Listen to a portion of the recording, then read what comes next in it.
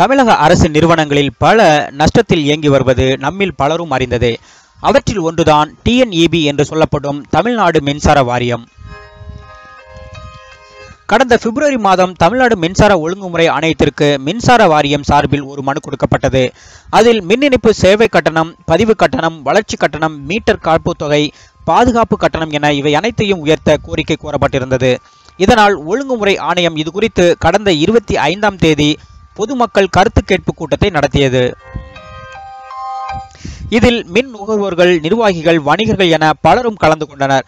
அப்போது அரசின் இந்த மின் உயர்வால் சிறு குறு மற்றும் நடுத்தர தொழில்கள் பாதிக்கப்படும் என்று கூறி அனைவரும் தங்களது எதிர்ப்பை தெரிவித்தனர். மேலும் இது குறித்து அவர்கள் தமிழ்நாடு மின்சார ஒழுங்குமுறை ஆணையத்திற்கு மனு ஒன்றையும் கொடுத்தனர்.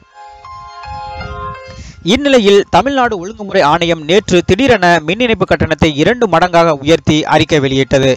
அதன்படி வீடுகள், தொழிற்சாலைகள், வழிபாட்டு தலங்கள், கடைகள் ஆகியவற்றிற்கு தாழ்வழுத்த மின் இணைப்பு வழங்க ஒரு முனை கட்டணமாக 250 ரூபாயிலிருந்து 500 ரூபாயாகவும், மும்முனை கட்டணமாக 500 ரூபாயிலிருந்து தற்போது 1000 ரூபாய் வரையிலும் உயர்த்தியுள்ளது.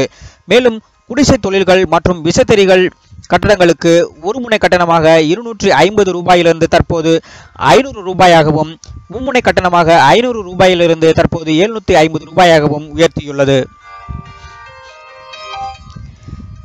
இதேபோல் பொது குடிநீர் இணைப்பு மற்றும் பொது பயன்பாட்டு விளக்குகளுக்கான கட்டணம் 250 ரூபாயிலிருந்து தற்போது 500ஆகவும், மும்முனை கட்டணமாக 500 ரூபாயிலிருந்து தற்போது 750 ரூபாயாகவும் உயர்த்தப்பட்டுள்ளது.